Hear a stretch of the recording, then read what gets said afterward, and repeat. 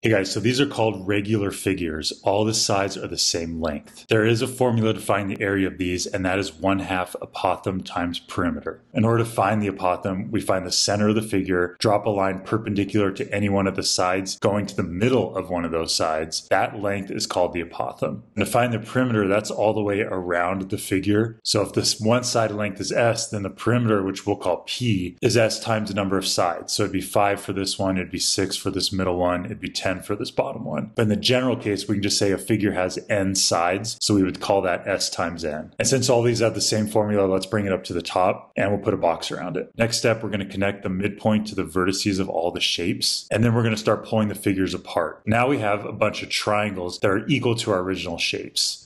See how they just unfold. Let's find the area of one of the triangles. Well, the area of a triangle is 1/2 base times height. Our base is that original side length S, and the height is our apothem. So we can change each of these H's into an A. This is the area of one of the triangles, so if we multiply it by 5, we'll get all 5 triangles. Or if we multiply it by 6, or if we're down here, we multiply it by 10. Now we don't need these circles anymore. This is the area of all 5 of these. This is the area of all 6 of these. This is the area of all 10 of these. If we swap our S and A's, which we're allowed to do by the commutative property of multiplication. And since 5 or 6 or 10 are a number of sides, let's change that into n. And now we have S times n. And as we pointed out up here, S times n is the perimeter of the original shape. All 3 of these say area equals 1/2 apothem times perimeter. So now all 3 of them are the same formula. We can get rid of these 2. We don't really need this anymore either. Let's make it larger and put a box around it. This is the formula for any one of these, and as we bring them back together, we get our original regular figures. And this is a visual demonstration of why the area of a regular polygon is 1/2 the apothem times the perimeter.